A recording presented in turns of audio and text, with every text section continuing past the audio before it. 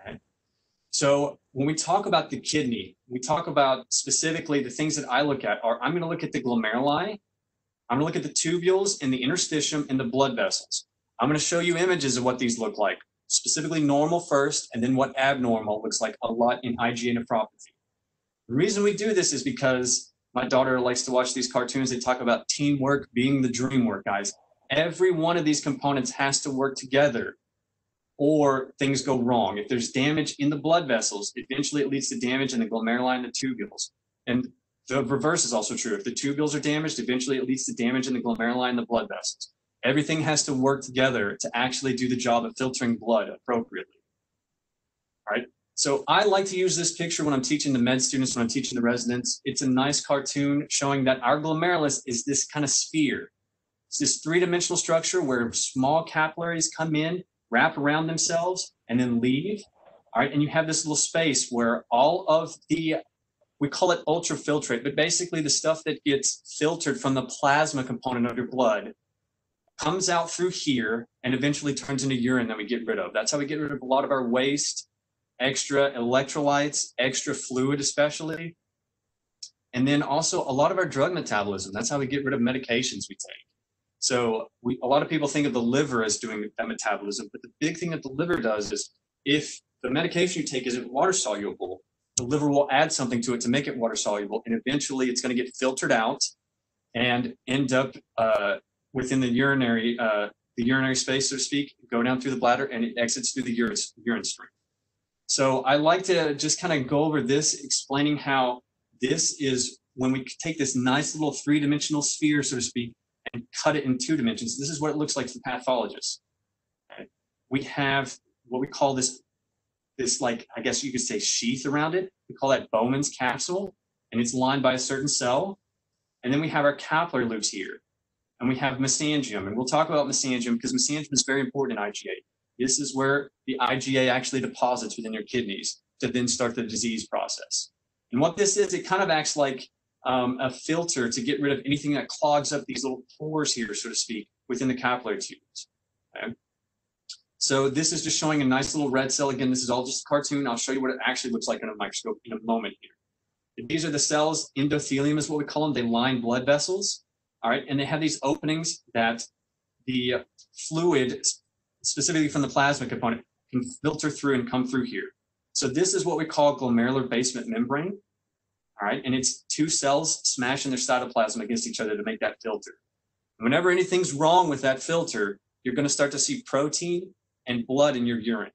Okay, so usually that's why a nephrologist, a kidney doctor, wants to get a biopsy because they know something's wrong with this barrier if there's protein or blood in your urine. And that's when they ask me to do my job and tell them exactly what is wrong, what disease process.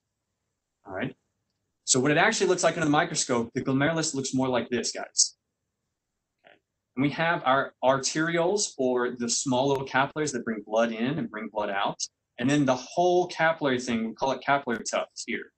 We have our basement membranes, and blood is flowing through here, and then the filtrate comes out here, and this is what we call either urinary space or Bowman space. And again, eventually that goes to the tubules. Lots of different ion exchange, fluid exchange happens, and it eventually turns into urine that we get rid of. Okay. This is, to me, it is a very elegant, organic filter. You know, having been on dialysis, I'm sure Stuart knows a little bit about that. Nothing compares to this, guys. This is just a wonderful, wonderful, elegant, organic filter. Okay. So when we talk about the glomerulus and normal glomerulus, we talk about these delicate ribbon-like glomerular basement membranes that form our capillary loops. There shouldn't be anything in them. Okay? Talk about the mesangium that the loops wrap around. We've got our Bowman's capsule here, and that Bowman's space or urinary space where the filter, where the fluid that's filtered out comes through and eventually becomes urine. Okay? For the next compartment, we talk about the tubules and the interstitium. These are the tubules, guys. So this is going to help resorb any electrolytes that we need to get back, any fluid that we need to get back, get rid of fluid we don't need, things of that nature. So they're very important as well. They're all back to back. I like to use a phrase that one of the nephrologists here at Temple University uses, Dr. Chung. He says in normal, they want to be back to back kissing each other. Okay? The interstitium is all of the volume of the kidney that's between the tubules. In a normal kidney, it should be very difficult to even identify interstitium. Once it becomes damaged, I can identify it very easily. But this is how normal looks. This is what you would hope your kidney looks like, okay? And you would expect that this space between the tubules is very small and difficult to identify.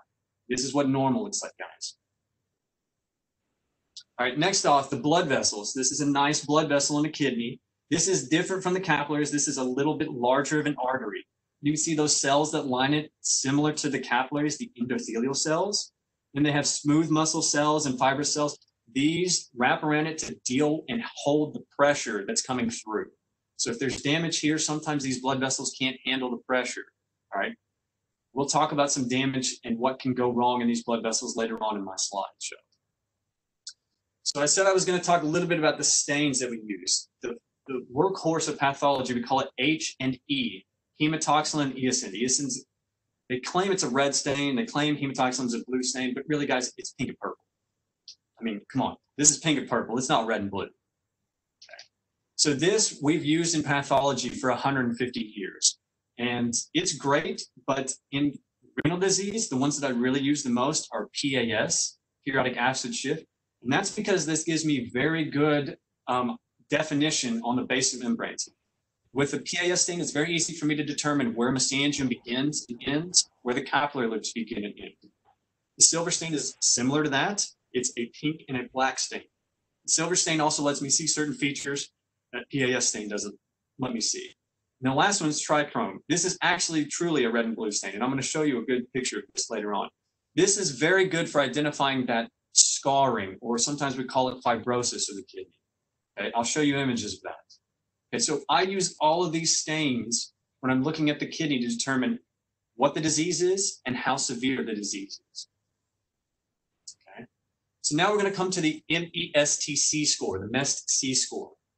So IgA nephropathy is usually a chronic progressive disease, but the problem is, not a problem actually, some patients never progress toward kidney failure. Very, very lucky. Some patients even have spontaneous regression of the disease. It just goes away. All right. Question is, how do you tell who's going to do what? All right. It's got many different features that we see under the microscope. And so the people that came up with this MESTC score wanted to know, just looking under the microscope itself, without any other clinical information, can we get an idea of who is going to have a greater risk for needing dialysis in the future? And not only that, can we have an idea of how long before they'll need dialysis? Okay, so it's just a way for us to predict the risk for progression and estimate how much time. All right, and it is defined as this slide just kind of defines what the acronym actually means. So M stands for mesangial hypercellularity, E for endocapillary hypercellularity, S for segmental sclerosis, T for tubular atrophy, interstitial fibrosis, C for crescent formation. I'm going to show you images and explain in further detail what it means when I say mesangial hypercellularity. Okay? So for the M score, it's given a 0 or a 1, meaning we see this feature in either less than 50% of the glomeruli, which gives it a 0 score, or more than 50%, which gives it a 1 score. All right. Endocapillary hypercellularity, we grade it on a 0 to 1, either it's absent or present, meaning none of the glomeruli show this feature, or at least one glomerulus shows this feature. If at least one glomerulus shows it, it gets a 1. Same with segmental sclerosis. If at least one glomerulus shows that feature, it gets a 1. And then tubular atrophy, interstitial fibrosis, we scored on a 0, 1, or 2. 0 meaning less than 25% of the kidney shows this feature. 1 meaning a quarter to half shows this feature, and 2 meaning greater than half shows this feature. And then crescent formation, 0, 1, or 2, similar to T-score. Only this one is 0 means there are no crescents, 0%. And 1 means there's 1 to 25%, and 2 means greater than 25%. So typically, the way that the Renal Pathology Society recommends that we diagnose IgA going forward now is we don't just say IgA, we actually give it an MESTC score, so that the nephrologist and hopefully the patient with this conversation with your nephrologist will have an idea of what your risk for progression to end-stage kidney disease and need for dialysis is. Right? Now, I do get asked, how come my biopsy doesn't have this MESTC score? The Oxford study that came up with this occurred in 2011. Right? If you had a biopsy before then, and it actually didn't really become standard procedure until about 2013, you had a biopsy before then, it's probably not going to have this score.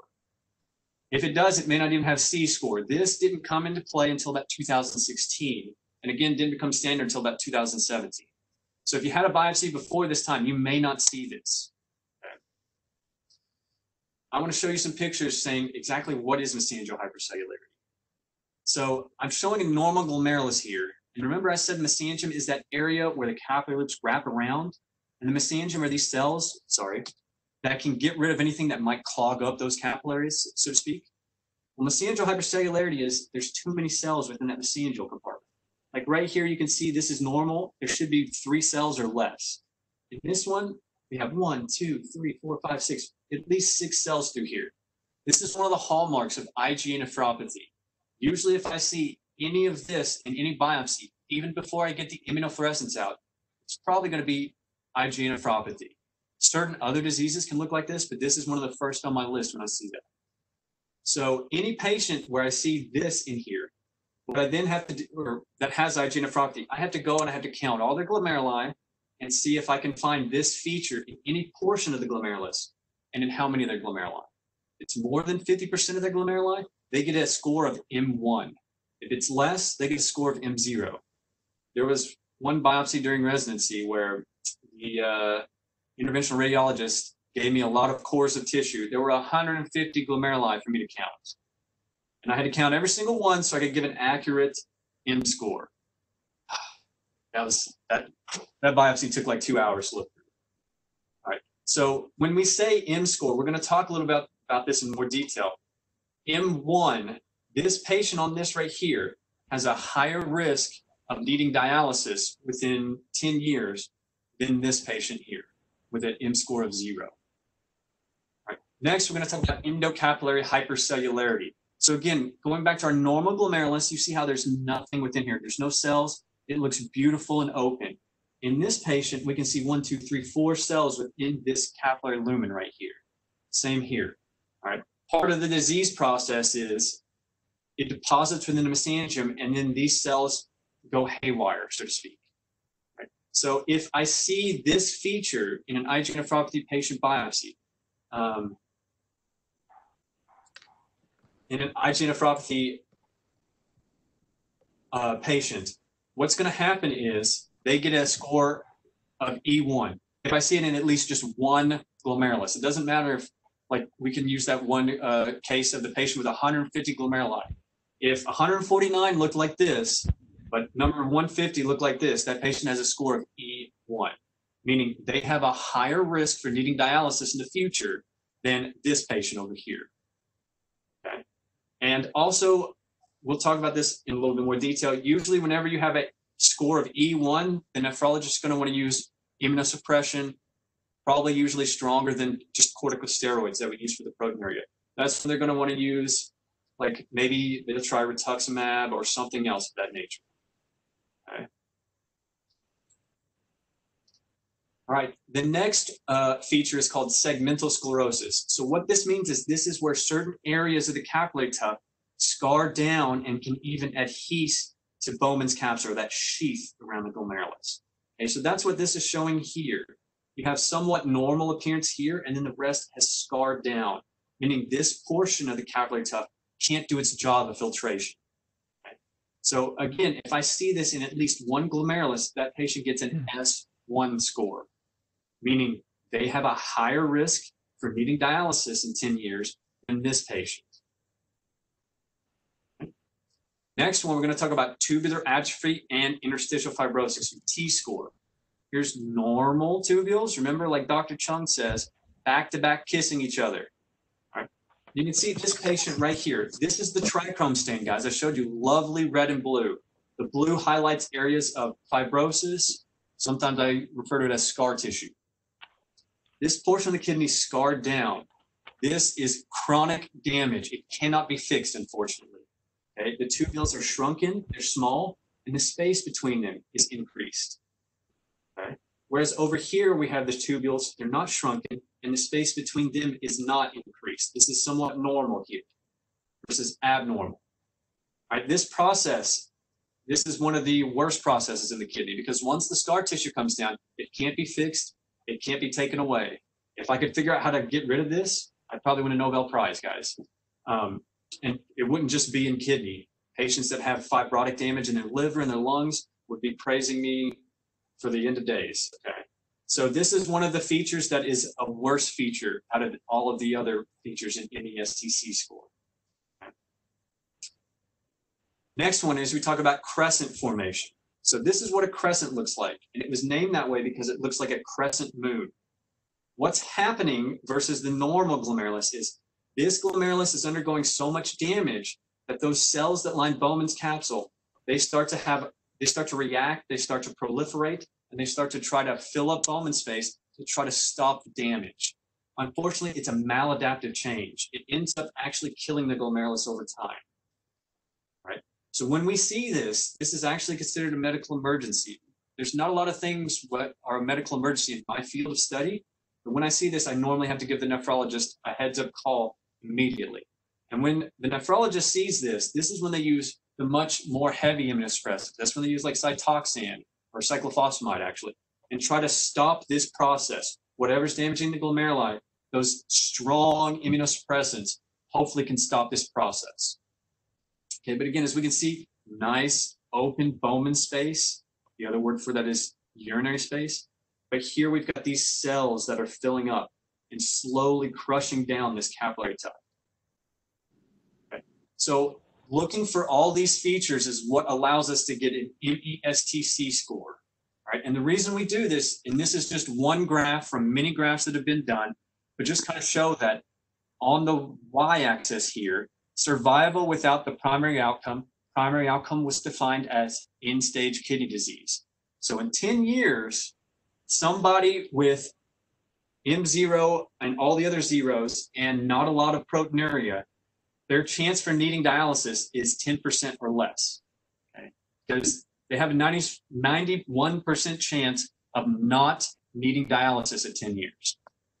Okay? Whereas when we start getting a higher MESTC score, all of a sudden on the blue line, their chance for not needing dialysis drops down to 73%.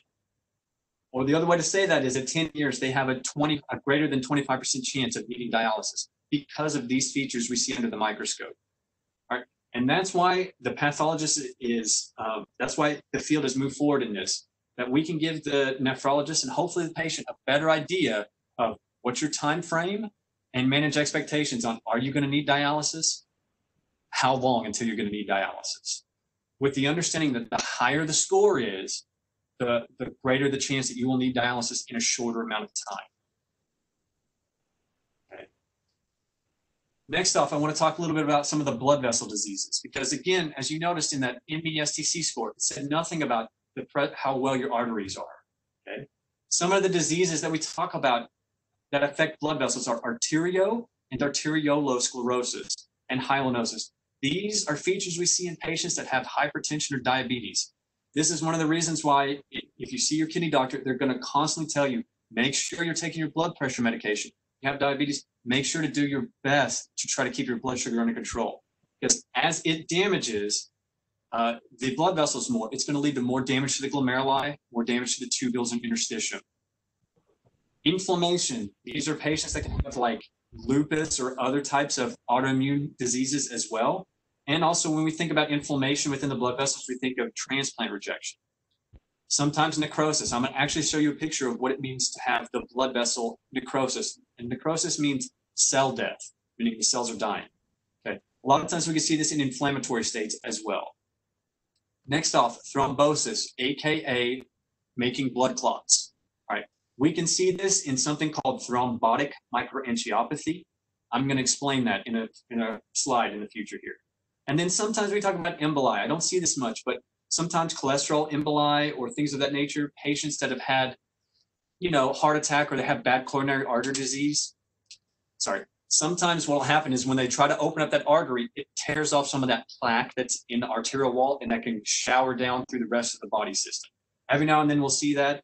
Sometimes there's other things that are emboli. I've seen it where a gunshot wound breaks bone, and you can have bone fragments that are microscopic fly around and stick around. That's just what emboli means, something that gets thrown down. Okay? What we're really going to talk about is we're really going to talk about blood clot formation, a little bit on necrosis here later on. Next slide, we're going to talk about what arterio and arteriolosclerosis looks like. Okay, so we have our normal blood vessel. I showed you guys that. With our nice opening where tons of blood can come through here, get all that oxygen to our tissues. It's lined by those endothelial cells, and it's got that nice fibrous and muscle cells, allowing it to handle the pressure. Now, when it starts to have hypertension, when you start to have a lot of pressure making these cells really work for it, they kind of work out a bit. And all of a sudden, this blood vessel, which should be all the way open from here, then lumen becomes this narrowed.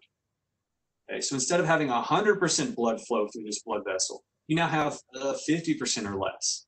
Okay, so this is one of the reasons why, again, if you have any kidney disease, and just in general, you want to try to limit the damage to these blood vessels. If you have hypertension, you want to take your blood pressure medications. If you have diabetes, you want to make sure to try your best. I know it's a struggle to keep your blood sugar within levels so that it doesn't damage your blood vessels, and AKA decrease the amount of blood that can flow through any artery at a given second.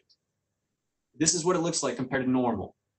Nice and open. This opening should be all the way open from here to here, and it's not, because this blood vessel has been damaged.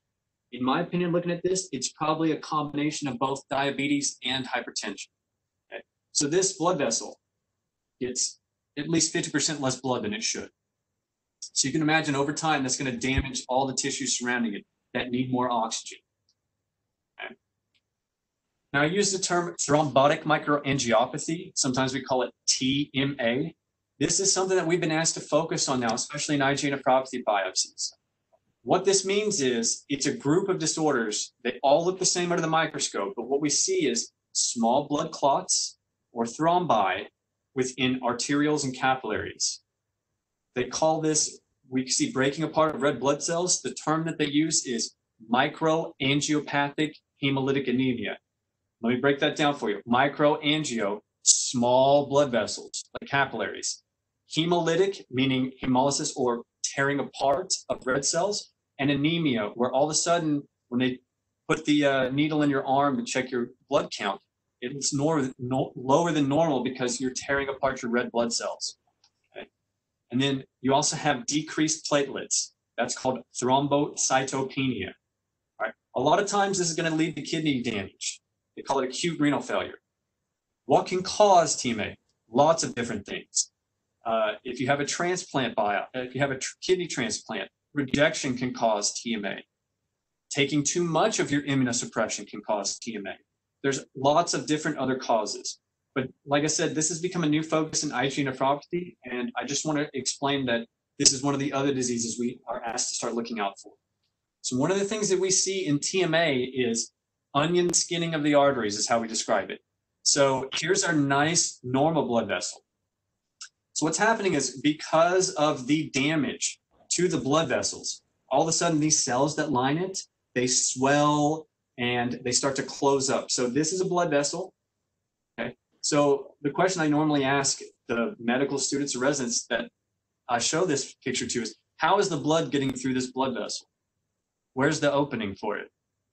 Okay. This one is completely closed off, so no blood is getting through here. There's been so much damage to this blood vessel, it's completely closed off. Right. And this one here, this is where the lumen is right here. Right. So it should be all the way open. So now it's like less than 10% of blood can flow through this blood vessel at any second. Right. And this is what we call onion skinning. You see those layers, right? All of this damage, it has started to swell up and close to try to protect itself. Okay. This is a very, very big problem. I told you there's not many causes or emergency situations in my field. This is another emergency situation. If I see this on a biopsy, I have to call the nephrologist and let them know. Because if this is happening in the kidneys, it's potentially happening throughout all the body. Anywhere where there's small capillary beds, in the lungs, in the brain, I have to call them and let them know for them to make sure. It can be limited to just the kidneys, but I can't take that risk. I don't know. So the other thing that we talked about is necrosis or cell death of the artery wall. Again, taking a look at our normal artery here. This is another artery, and I like to describe the arteries a lot of times as like straws, right? So you can imagine the straw if the wall were actually made of, instead of the plastic, if it were made of Jello. How long do you think it could handle the pressure of the blood, of the heart pushing the blood through the body? Probably couldn't handle it very well at all. This is what you're seeing here. Instead of those nice fibromuscular cells here surrounding it to handle the pressure, they're dead. It looks like my daughter took a pink crayon and just kind of smudged all through here instead of these nice layers right through here. Okay. This artery right here can't handle any of that pressure. So sooner or later, this is going to either break and it's going to spill blood everywhere here. And then it's like putting a hole in a straw. How well can you get fluid through a straw when you've got a hole in it? It's very tough, right? So anything that's supplied by this blood vessel is probably not going to get blood and oxygen to it anymore. So this is one of the issues that we see. Here's another one of those onion skinning vessels. Here's another one of those problems that we see in patients with TMA. So this is one of the focus that we've been asked to start making sure that we know when we look at these biopsies in these IgA patients, making sure that this process isn't happening. This also is a worsening risk for needing dialysis earlier.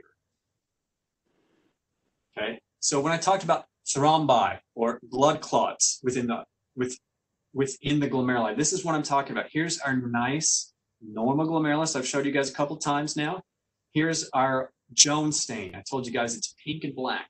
And you can see here's a blood clot right here. Okay. This is that arteriole leading into the glomerulus. And once this blood's here, no more blood can get through until you either bust that up somehow. The body has ways to get rid of blood clots, or you try and stop whatever the process is that's causing it. So you can imagine if it's blocked up, this glomerulus can't filter like it's supposed to anymore. Okay, this is a huge problem. Like I said, this is one of the reasons why I immediately have to call the nephrologist and make sure that this situation isn't happening in their lungs or maybe even their head. So these are some of the things that hopefully you don't have these, but if you see them talking about arteriosclerosis on your biopsy, MESTC score, this is what they mean. And the question sometimes that I get asked is, well, I already have a biopsy diagnosing IgA nephropathy. Why do I need another biopsy? Why do they want another biopsy? The big reason is the nephrologist is seeing some change. Either your creatinine is now rising or there's worsening proteinuria. And a lot of times they're concerned that the MESTC score is no longer what it was from your previous biopsy. Maybe you had a T score of 0, and now they're worried maybe it's going to be 1 or hopefully not 2. Okay. The other thing is they could be concerned something else is going wrong. Maybe they're concerned that you're starting to have a TMA, right? And they need to check it and make sure that they can stop this process and save your kidneys. Okay. So these are the reasons why nephrologists might say, I want another biopsy, because all of a sudden, I think that your risk for needing dialysis is worse, or it's going to happen at a sooner time. All right, and that's going to conclude my my talk, guys. I really appreciate you giving me this opportunity. I'm willing to take any questions for however much longer we have. Thanks, Dr. Hassler. We do have a couple of questions from the audience.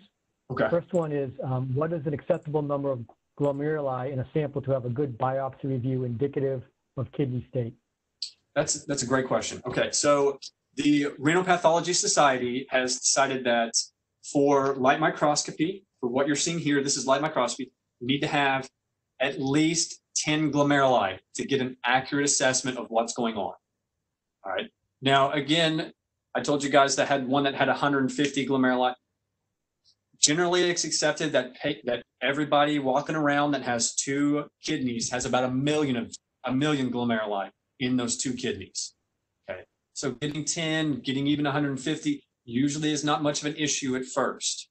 Okay, all right, so 10 is what we like to. That's like the bare minimum.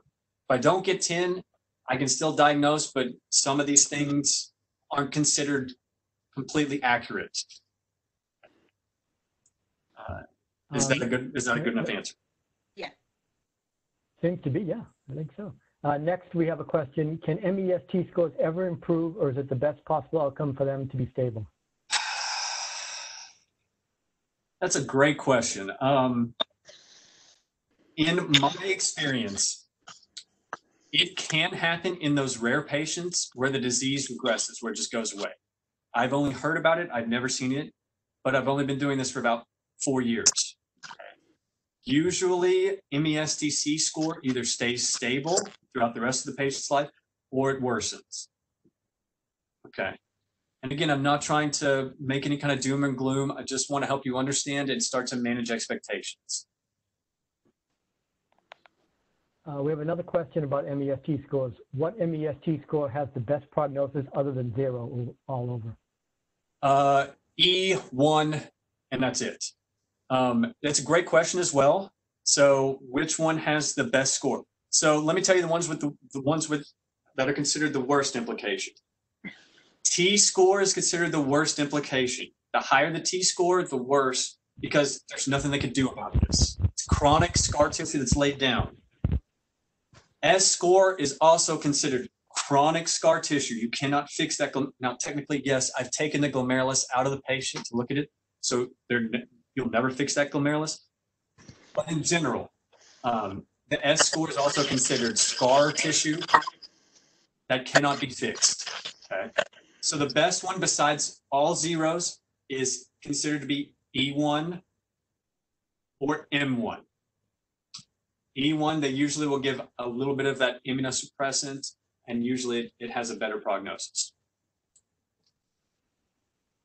Here's a question from the audience, but I'd be interested in the answer as well. So this person had a biopsy done in 2005. Can they request their MEST score now? That would have to have you would have to take the biopsy, the slides, and have another review. Although usually I have to say, again, I don't know what your biopsy says. I do not just state a diagnosis on the diagnosis I put out. I have something called a microscopic description where I explain what I see under the microscope that led me to my diagnosis. So if you have a microscopic description, it should state how many glomeruli have what features, and we can actually derive an MESTC score from that. But other than that, reviewing the slides themselves or seeing what they wrote for a microscopic description, that's the only way I could know to have one that happened before the MESTC score came about. The hospital system I use states details on the biopsy, no scores. Is it acceptable to ask for the scoring? Does it say when the biopsy was done? I mean, it's always acceptable to ask for more information, in my opinion, but I can't guarantee that they'll be able to give it. Yeah, the biopsy was done last year. Okay, so I would have to say, yeah, it's acceptable to ask for that score. I mean, it's now the standard of care that when you look at kidney biopsies, especially that have a diagnosis of IgA, this is now standard of care. We need to give that. Okay. Sometimes I will say this: not every person that's looking at it went through a renal pathology fellowship like I did. Some of these guys have been around for, guys and girls, have been around for a long time. So maybe they're not up to date on that or whatnot, but I think it's appropriate to ask for one. Okay. And I would start that conversation with your nephrologist and have your nephrologist ask for it. They usually have an easier inroad to get the pathologist to do what they want than the patient does. A question also, do crescents ever repair themselves?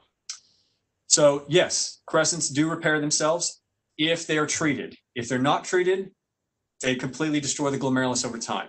Now, again, like I said, this crescent, technically this glomerulus, I've pulled it out of the patient to look at it so that, it's not going to fix itself. But we actually classify crescents as either cellular, where there's lots of cells, or fibrocellular, where there's cells and fibrous tissue, scar tissue, or just straight up fibrous, where it's just scar tissue. If it's just fibrous, you can't fix it. Okay, that scar tissue's down, that glomerulus is slowly going to be destroyed over time.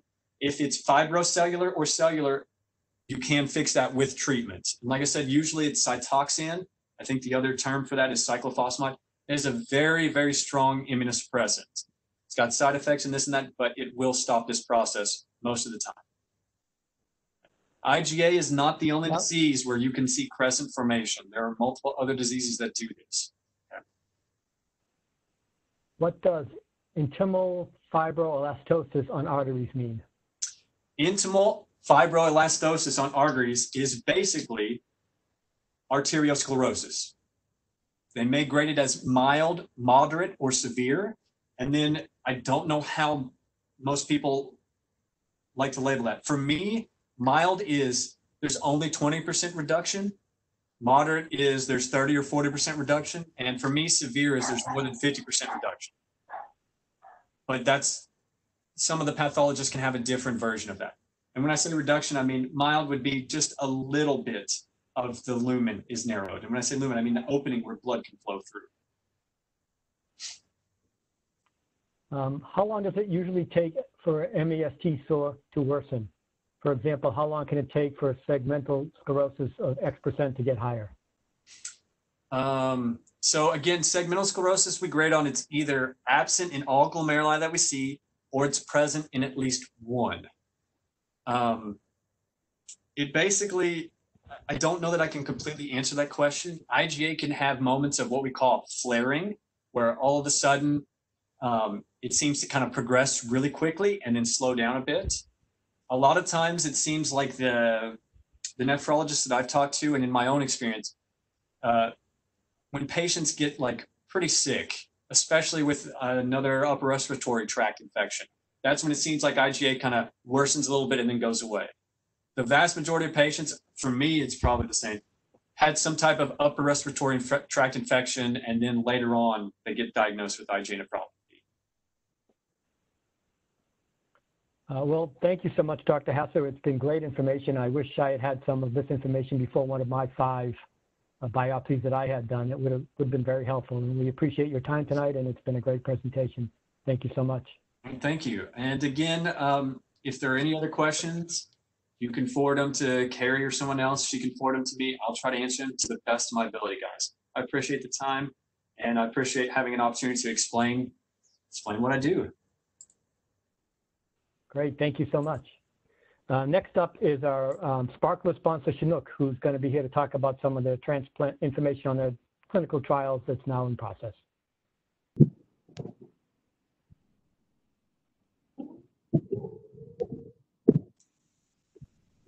Hi, Stuart. Can you hear me? We can, Paige. Okay. It looks like my computer's thinking about presenting. It might take a minute for us to actually connect here. It's trying to. No problem. Take your time. Yeah, let me know when you see it. You got it. Okay.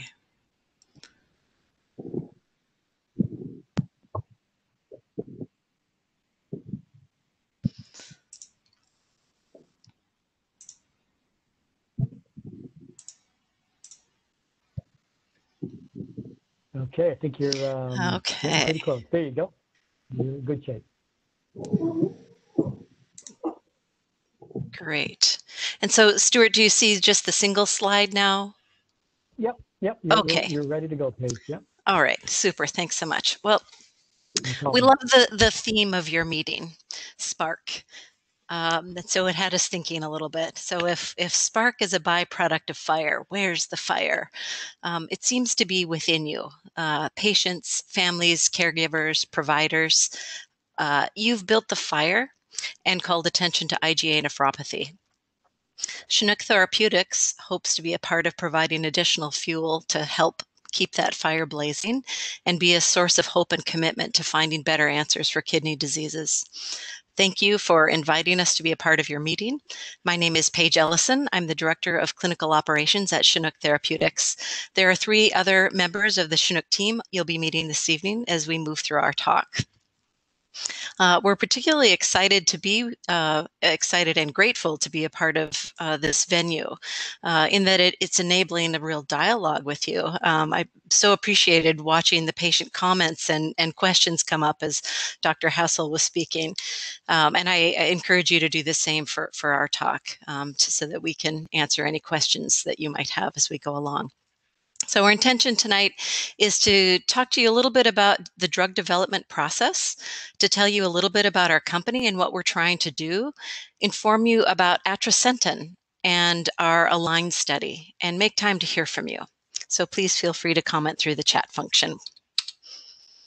So I'd like to introduce you to our Chief Medical Officer, Dr. Alan Glicklick, who will share with you some recent changes that have helped make way for drug development for kidney disease, as well as for the inception of our company. Hi everyone.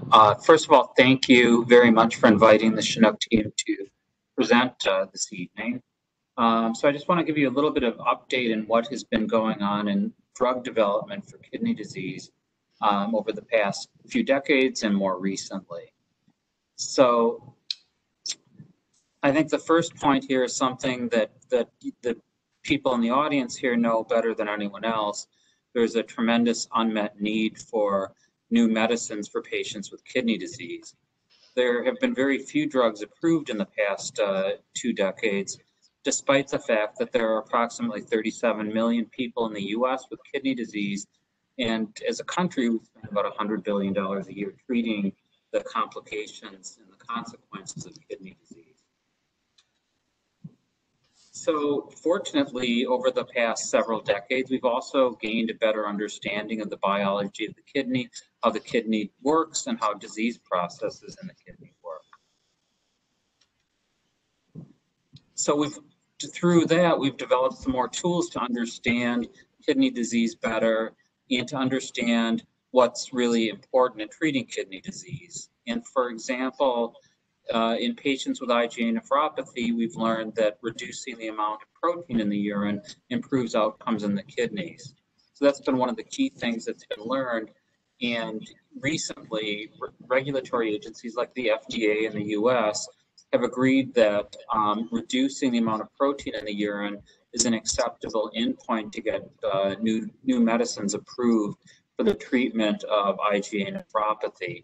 And that's a big change, and it's really increased the interest in developing new medicines for kidney disease and IgA nephropathy in general. So just a little bit more about who we are at Chinook. Chinook is a relatively small company that was just formed in 2019, just entirely focused on developing precision medicines for patients with kidney disease. And I'm going to talk to you in a few minutes a little bit more about atrasentan, our first drug for the treatment of IgA nephropathy. But we also are combining forces with another company called Arduro Biosciences, and we're going to have a second drug for treatment of IgA nephropathy that's a little less far along, a little earlier in the development pathway. So the next time we talk to you, hopefully we can talk about 2 different medicines with possibly and hopefully complementary but different mechanisms by which we hope to be able to treat IgA nephropathy and improve the lives of patients with IgA nephropathy. So I'm going to turn it over now to Geraldine, who's going to tell you a little bit more about how the drug discovery and development process work.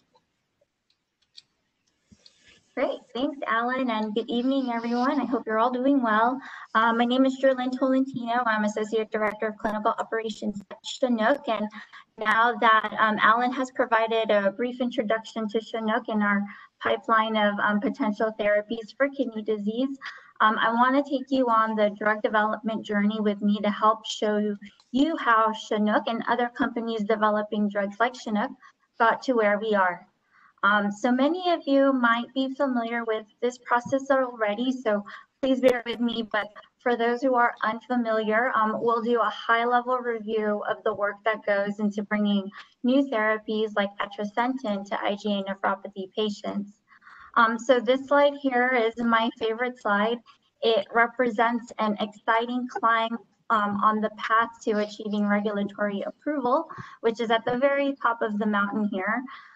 But before we get there, the process starts at the bottom of the mountain in a lab with the discovery of a target, and that target is usually a protein that's associated with a particular disease. The challenge is to identify how the target is relevant to the disease, confirm its role in the disease process, and develop a compound that affects the target in a way that is expected to alter the disease. And we refer to this as a hit. And if a hit is made, we can conduct to we can proceed to conduct preclinical research where we gather safety data in the laboratory and then from patients through clinical trials. A lot of data is collected through this process so that regulatory agencies can review and determine whether the drug is safe, effective, and can be approved for patient use.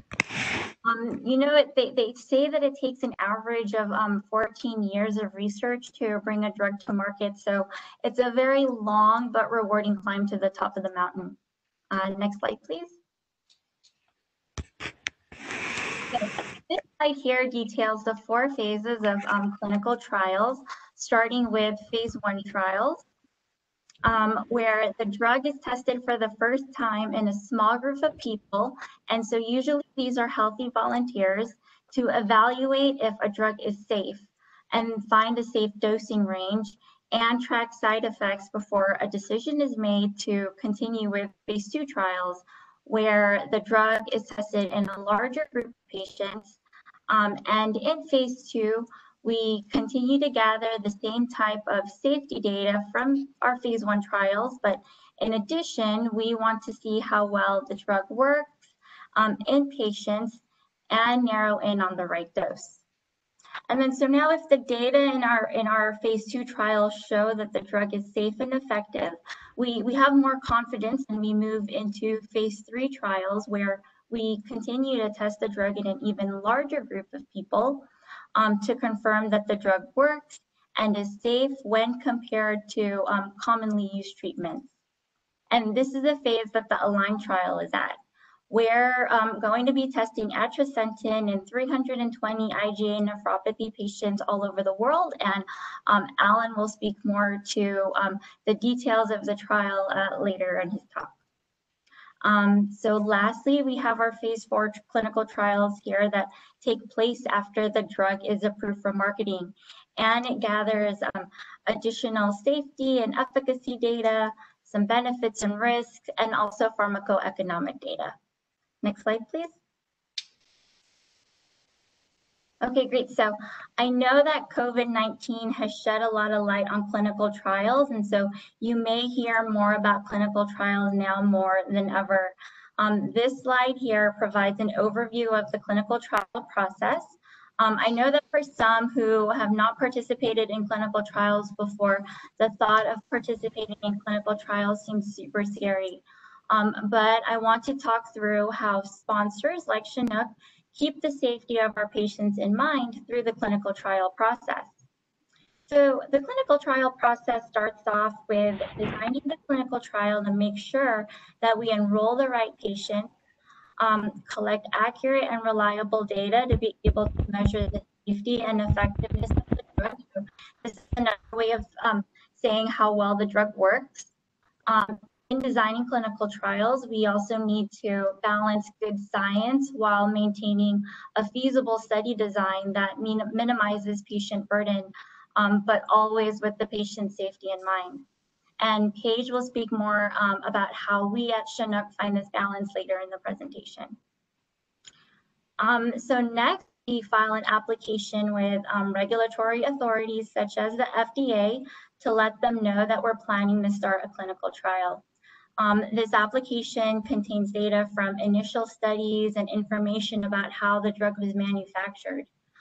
We also include information about our plans for the current clinical trial. After we notify regulatory authorities, we go through a very careful and thorough process to select the right clinical trial sites. So these are your hospitals, your nephrology clinics, specialty clinical trial units. Site selection is a really critical and important step because we want to make sure that we're picking sites that have experienced staff, suitable equipment, the right facilities, and the patients that we need to make the clinical trial successful. And so we're currently at this step at Chinook. We're in the process of reaching out to various sites all over the world to gain some preliminary information, schedule a phone call to learn more about the site and their experience in clinical trials, and then we'll schedule an to tour the facility review more of their experience during the visit and meet the staff. So before a clinical trial can begin seeing patients, there's an institutional review board or an ethics committee that needs to review the clinical trial protocol to make sure that clinical trials are conducted ethically and that the benefits of participating in a clinical trial outweigh the risks. And that patients are provided with accurate information to help them make an educated decision to participate in clinical trials or not. So those recruitment materials that you see, those have been vetted to institutional review boards to make sure that they don't contain any kind of coercive information. And their main focus is the protection of clinical trial subjects. So now after the IRB approves the study and our clinical trial sites have been selected and have received all the appropriate training, then the fun begins and all the recruitment activities can start. Our sites can begin enrolling patients in clinical trials. So phase 3 trials, like the Align trial, can go on for many, many years, but until the last patient in the study completes their visit. But once a clinical trial is complete, we analyze all of the data that we've collected to see if the drug worked and review the safety of the drug before an application is submitted to regulatory agencies seeking their approval to market the drug to patients. So now the data in the application includes the safety and efficacy data that we've collected throughout the clinical trial process and from clinical and from preclinical studies. Data describing how the drug behaves in the body, and information describing the manufacturing process, because they want to know that the drug was manufactured correctly. Regulatory authorities review this information and they conduct some on-site inspections of clinical trial sites and drug manufacturing facilities before issuing approval or not. So that's the clinical trial process in a nutshell. What I've presented is a super simplistic representation of the clinical trial process, and you know, you get a false impression that things happen beautifully and in this nice sequence. But in reality, you know, activities are going in parallel. We encounter setbacks and challenges. But Paige and Megan will speak later regarding some strategies, you know, that require us to adapt and implement different strategies to overcome these challenges. And we have some exciting technologies that we're implementing in response to COVID-19 to help mitigate that.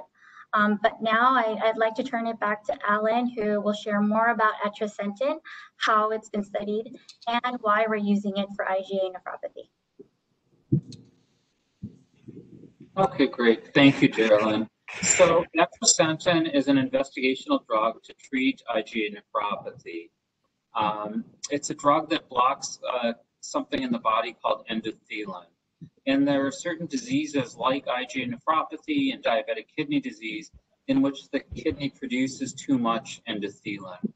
And these high levels of endothelin can increase the pressure within the kidney, causing damage to the kidney, and also increase inflammation and ultimately scarring in the kidney. So some of the things that Dr. Hassler showed you earlier on the biopsies are the inflammation and scarring are one of the causes of that are high levels of endothelin. And the purpose of our Align study is to test whether atrasentan helps prevent progressive kidney damage by blocking the substance called endothelin. One thing, we do already know quite a bit about atrasentan. It's been studied in over 5,300 patients with diabetic kidney disease and improved outcomes in those patients. So what are the things, some of the things that we know about atrasentan? Some of the benefits that we know are that it's been shown to lower the amount of protein in the urine, which, as I said earlier, is important to preserving the function of the kidney. Reducing the protein in the urine definitely is something that protects the kidney. And so by doing that, it slows down the loss of kidney function. And in fact, in the study in patients with diabetic kidney disease, it decreased by 35% the risk of developing kidney failure. Like all medications, atrasentan can have side effects. One of the side effects is buildup of fluid in the legs, or swelling in the legs, or fluid retention in general. So that's something that for people that are in the study needs to be monitored. We also know that atrasentan and drugs like it can cause harm to a developing fetus. So women who have the potential of getting pregnant have to use adequate birth control when they participate in the study. We also know that it can decrease the sperm count in men and possibly make it harder to father a child later on. So just a little bit more about the ALIGN study. So this is, so Geraldine just described the phases of clinical trials. This is a phase 3 study. So this is the study that's done before we seek regulatory approval for the drug. And it's going to be a global study of about 320 patients from 20 countries, and importantly, including the US. So patients that meet the inclusion criteria get randomized either to get atrasentan or a matching placebo.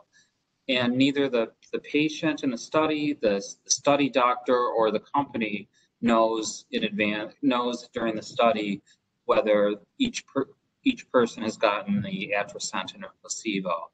A couple of the important criteria for entering the study are you have to be an adult, at least 18 years old, and there has to have been a biopsy at some time in the past with a diagnosis of IgA nephropathy. The patients also have to have an adequate amount of protein in the urine.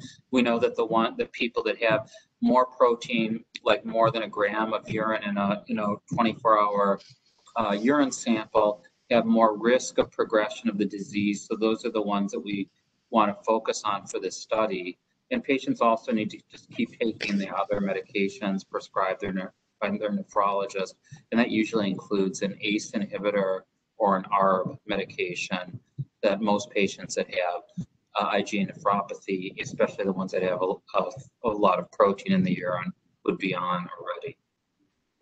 So the study will last for approximately 2.5 years.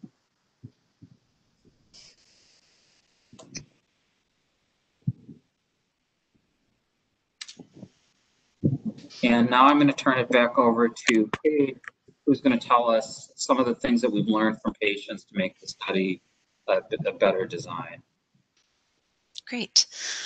So in March of this year, Chinook, several members of the Chinook team met with IgA nephropathy patients and listened hard as they shared their journey. We learned a lot during that conversation, and some of the things I'd like to share with you, and I think I might recognize a name or two. Some of you may have been actually on our patient advisory board, so I appreciate seeing you here tonight. So most people expressed experiencing a long path to diagnosis requiring multiple doctors and multiple visits. Once diagnosed, patients found little information about IgA nephropathy and few resources to either help learn more or for help in dealing with the diagnosis. Many people expressed that they had a continuous need to educate their own healthcare providers, including their nephrologists, who may not be IgA nephropathy experts.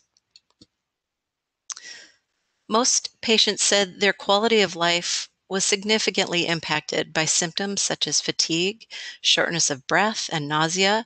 Some patients experienced an inability to complete everyday tasks such as going to work, housework, and even socializing.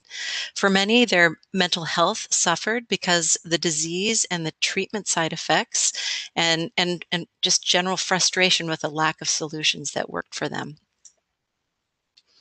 All of that said, the patients that we heard from were finding ways to live with the disease, adapting their lifestyles and making choices to work around their symptoms. So despite the challenges of IgA nephropathy, patients were leading productive lives.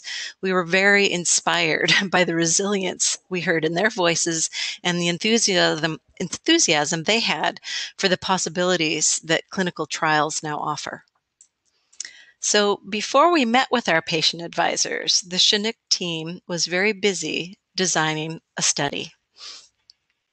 So we care a lot about patients. We have family and friends, and we ourselves are affected by disease. So as scientists and doctors and other professionals, we put our heads together to design the best trials we can. When we initially designed Align, we focused on what needed to be done to meet the regulatory needs and demonstrate whether atrasentan is safe and effective as a treatment for IgA nephropathy. So when we brought our study to our patient advisors and they heard that we were going to require 19 clinic visits and possibly 21 more for women of childbearing potential, they said, way too many. We're busy. Life is hard enough. So in other words, we didn't strike the right balance the first draft of our protocol. So we got back to work. So with our patients and our caregivers top of mind, our priority remains patient safety. Sponsors must keep patients safe and do the things that will show that the investigational drugs that they're studying work or they don't work. For our patients who are already burdened with disease, can we make trial participation easier?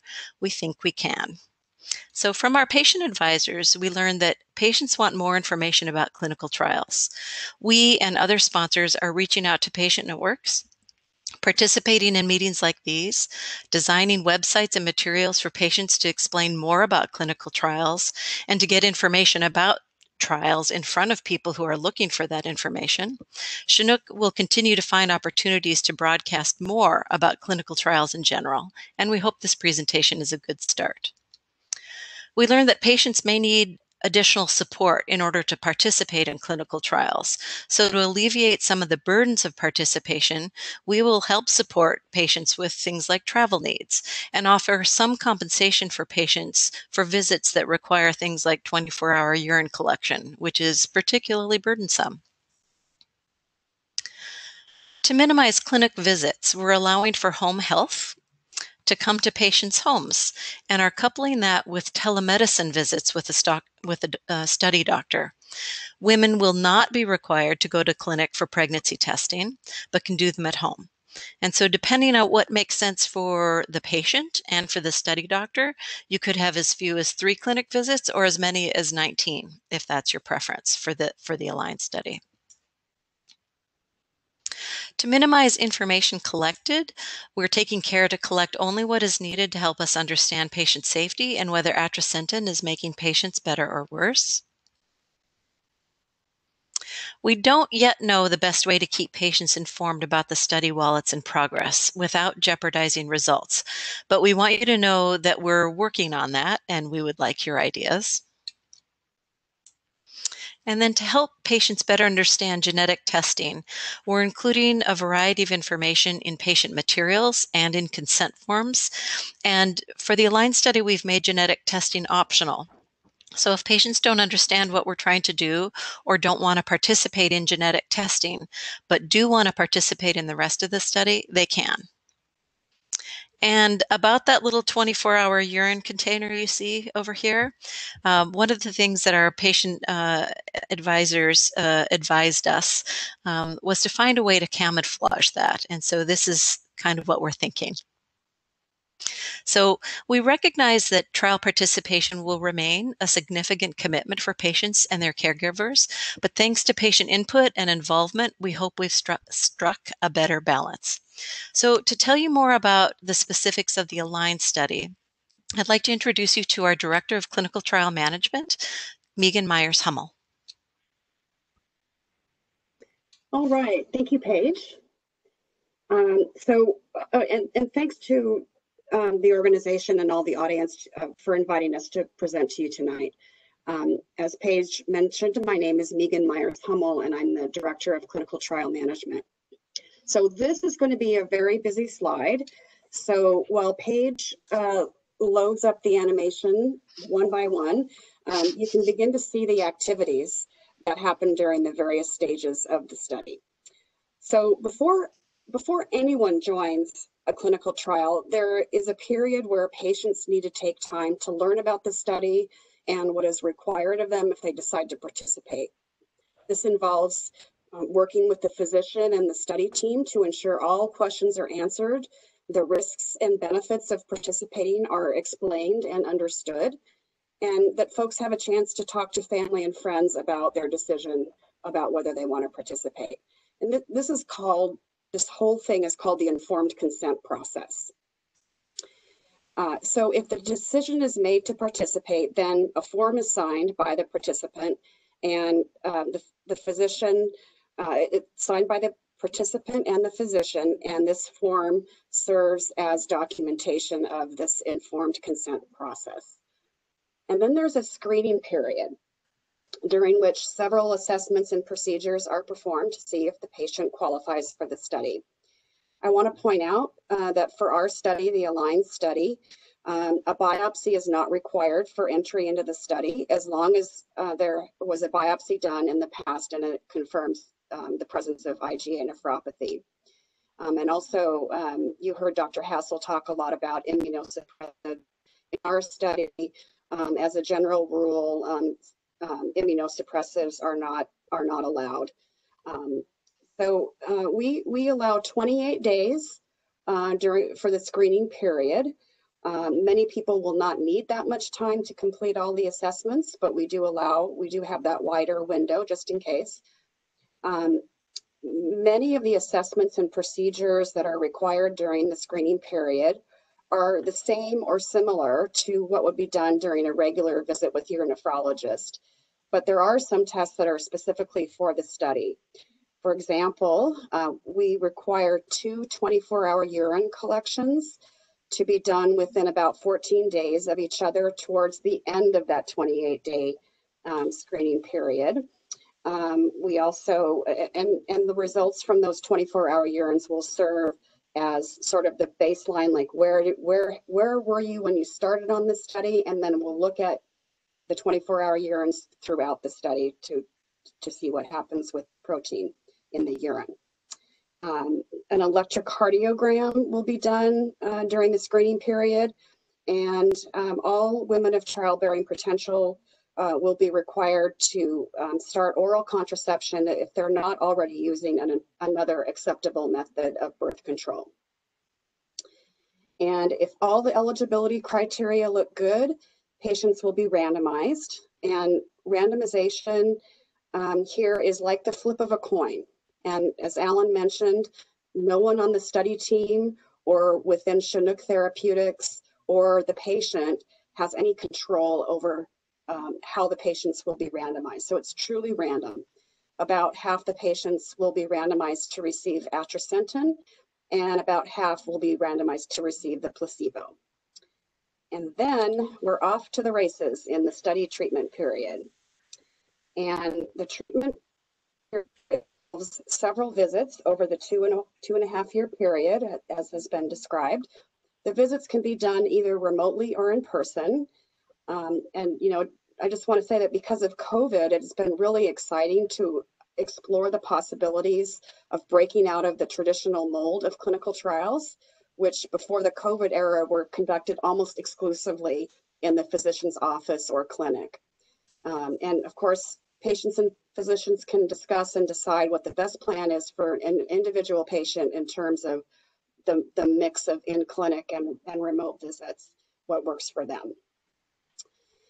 Anyway, the treatment period involves many of the same assessments and procedures that are listed for the screening period, plus a few others that are specific to the trial. For example, patients will periodically be required to complete quality of life questionnaires. We want to track how you're feeling throughout the study. They'll be required to record their weights a few times early in the study and make daily recordings of when they take the study drug. Patients will continue their normal dose of ACE inhibitors or ARB. And of particular importance, women of childbearing potential will need to have the monthly pregnancy test to make sure they are not pregnant before they can continue with the study drug. And both men and women will receive ongoing counseling about birth control and other lifestyle considerations. And these other considerations include avoiding, for example, a super high protein diet or very strenuous exercise before lab draws and 24-hour urine collections, because that can affect the results of those tests. And speaking of 24-hour urine collection, in addition to the 2 that are required during the screening period, there are several more required in the treatment period. And why is that? That's because the FDA is going to look at the amount of protein in the urine and how it behaves over the course of the study. Our theory is that atrasentan will decrease the amount of protein in the urine over time, and this surrogate endpoint that was mentioned by Alan might show that atrasentan can prevent progressive kidney damage. So the urine and blood tests in this study are really important, and patients need to pay attention to the dietary and exercise guidelines provided by their study staff. And after the treatment period is over, the patients will have a few more visits, and then finally they'll have an opportunity to enroll in what's called an open label study. And in this case, they will receive atrasentan in an unblinded fashion so that everyone has the opportunity to receive the drug. And you know, as we've discussed, we're implementing home health nurses or phlebotomists who are the blood drawers, or vampires, as some people like to refer to them. That is, if that is preferred over a trip to the clinic. And we're exploring ways to get study drug and maybe even lab kits to the patient's homes, and then how to get those lab specimens back to the main lab via couriers such as FedEx, or as Alan likes to call the rideshare company, Uber P. We have a portal that can be accessed by patients and the study staff via a mobile phone or other devices for telemedicine, electronic consent, these study questionnaires, the pill diaries, and scheduling reminders for upcoming visits. This portal is called Study Hub, and it is truly a central location where a lot of information about the study can be accessed. It's been really fun to explore relatively new technology that bring the research closer to the patients. So we hope that this looks like progress to you, and we're hoping to hear from you about ways we can maybe do better. And we are so thrilled to have been able to bring you this information. And so maybe while the moderator is collating comments and questions, I think I see one at least, we can pull up our brand new website. This is hot off the presses. And we'll see if we can make that work. And so if you want more information about this study, there it is, hot off the presses. And if you'd like to be contacted when the study opens closer towards the end of the year, you can go to alignstudy.com and enter your contact information, and we will follow up with you later in the year. So there's our website. There's several ways you can click and have a contact information sheet pop up, and you can fill in your name, and somebody from one of our affiliates will be in touch with you. Like I said, closer to the end of the year. So I think that's it for our presentation. Great, Megan, thank you so much. Alan, we have a question from the audience that may be for you. Does the study have a minimum GFR? Yeah, so the study, the minimum GFR for the study is 30, and there's no maximum. And then we have one more question. Does the patient find out at the end of the trial if they received the real drug or the placebo? That is the ever perpetual question for blinded trials. It's a really good question. And I think we are very interested in finding out the best way that we can do that, because we want patients to know eventually. It will take years, we have to follow all 320 patients through 2.5 years of treatment, and then probably make our submission to the regulatory authorities and maybe look at that afterwards. I don't know, Alan, if you have a different or a better answer to that. Yeah, I mean, I think you're right, Megan. The challenge is that we, while the study is ongoing, it's really important that everybody remains blinded. The good news is that with the open label extension at the end of the study, everybody will have the opportunity, regardless of whether they received the active drug or placebo, to be in the open label extension and receive active drug for sure. So everyone eventually will get active drug if they want to, if they choose to participate. Yeah. And will post-transplant patients be eligible to use the drug? So we're not studying post-transplant patients in this particular study. One of the reasons is that typically, transplant patients require immunosuppressive therapy, which we don't allow in the study. It is something that we could potentially look at later. We're thinking about a lot of ideas for other studies for atrasentan, both in IgA nephropathy and different populations that wouldn't be included in this study. So in people that would be excluded from this study for one reason or another, and in other types of kidney disease as well. Great. Well, I think that's all the questions that we have. Really would like to thank Chinook for their financial support of our foundation. It's very meaningful for us, and it's great what you guys are able to do. And in addition to that, your work on your clinical trials really gives our patients a lot of hope that there may be somewhere down the line a little bit of relief for people who have our disease. So thank you so much for everything you guys are doing. We really appreciate it. Thank you very much for inviting us. And then I also would like to thank Dr. Hassel again for his participation. It was a great presentation and really informative. And if anybody has any additional questions, you can either post them on the chat board or contact Kerry or Bonnie, and we'll pass those along to Dr. Hassel. Next week, our presentation will be on becoming your own kidney advocacy. Hopefully you can join us for that. You can find more details about Spark on our website, www.igan.org/Spark2020. And we hope to see you guys again next week. Thanks again for everybody who joined us. Hi, thank you. Thank you guys so much. So great. Thank you, everyone. Thank you. Thank Bye. you.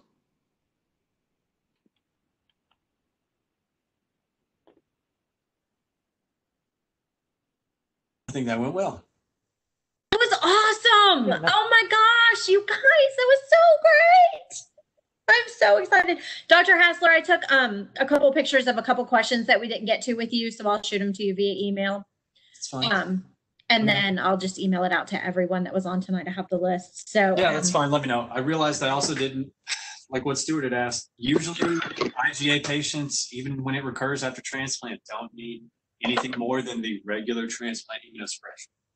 Well, that's usually what they give us in the beginning too. Yeah. Because that's what And the only time I've ever really seen it be an issue is when they stop taking the immunosuppression for whatever reason. A lot of times I got to be honest, it's because they lose insurance / whatever. Yep, Yeah. It's the money, honey. I'm unmuted. Sorry, that's my daughter that was in the Pikachu hat. She was outraged that I would use her an example of coloring with pink so haphazardly on a blood vessel wall. No. Scribble anymore. I don't scribble. I bet you don't. You tell that daddy of yours. That's my pride and joy right there. That's my pride and joy right there. Heck yeah, it is. And they grow so good news on fast. the, How old is she? She's 6. She'll be 7 in October. Yeah. So mine was a year older. She was 7 when she started presenting with her IgA, and then was diagnosed at 8. A week after her 8th birthday. Yeah. So I remember those days, and they're just so wonderful. Now she's 16 and either hates me or is my best friend. It just depends on the day. Well, like I said, Carrie, if you want to talk just about her stuff and possibly maybe another biopsy, just let me know. You got my number. I will. I pulled it up again because I was looking at some of the stuff that you were talking about at the end with the blood stuff, but the clotting and all that stuff, but it didn't seem. Mama. So anyway, it looks good. We'll talk, I'm sure, and I'm just so thankful that you shared this with our people because Okay. I'm telling you that they need this. Like, it's amazing that the first time I could actually understand her biopsy was when we did our practice round. Like, are you kidding me? Are you kidding me? You got the Like, diagnosis, but you didn't understand what it meant. yeah. going So I forward. literally, while you were doing the practice round with us, pulled her biopsy report and went through it as you were talking. That's why I told everybody, I'm like, grab your biopsy reports because like doctors don't explain this stuff to us. But a lot of Not them don't, normal speak. a lot of them don't know it or understand it themselves. So Yeah, and that's the thing, because it's, you know, I mean, I know, I mean, being considered a rare disease, I know we're not super rare in the glomerulonephritis stages, but I mean, they know it, but what they know is what they learned from their boards. You treat it with fish oil and an ACE inhibitor, or Exactly. an ARB if the cough comes, and that's it. That's it. They can't remember the exact pathophysiological mechanism. They can't remember what it looks like, except that on immunofluorescence, IgA is really positive because that's what they had to know for their boards. Yeah. So. Well, we are so grateful that you brought this to the patients, and you being a patient yourself really just helps so much for them to understand that you know what you're talking about. You, you know, you're here to help them. So I just love it. Thank you so much. And we will definitely be in touch for more topics and such in the future. Hopefully, Live Spark next year, you can do a session too. I'm going to explain every bit of this again in live session at Spark. My parents live in Nashville area, so. Yep. Yeah. Well, Emily, it's nice to see you and finally put a face with the name and the email. So thank you for nudging him along through all this. I know he's busy. I know you're busy too. Busy, lazy. Happy to help. Daddy, where are you going? I know who runs the household. Don't worry. Thank you so much, guys. Thanks, Carrie. You guys did a great job tonight. Thanks again for the opportunity.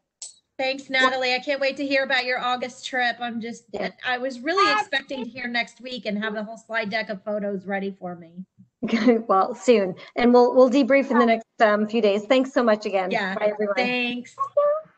So so Natalie is circumventing Mount Rainier in Washington by herself. She is, instead of climbing to the top, she's circling the whole mountain. Okay, I'm a little jealous.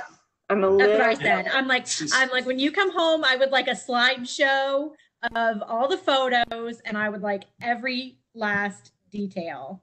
Oh, Yeah, that's gonna be just gorgeous. I know. So I'm so excited for her trip, but it's taken her years to get a permit to be able to do it. So, Oh, wow. yeah. So it's super cool. Yeah, we got good people. Yeah, I'm so glad we got connected to me the too. foundation. Like we loved the dialogue last year and meeting. Oh man, it was just so great. We really enjoyed it. Yeah, that's what we were hoping to do this year, even better. But, Right.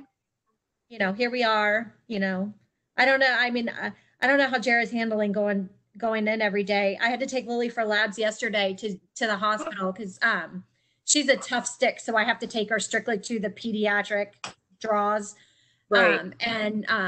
So she goes to Duke. So we walked in there, and that was the first time she's left the house since the end of February.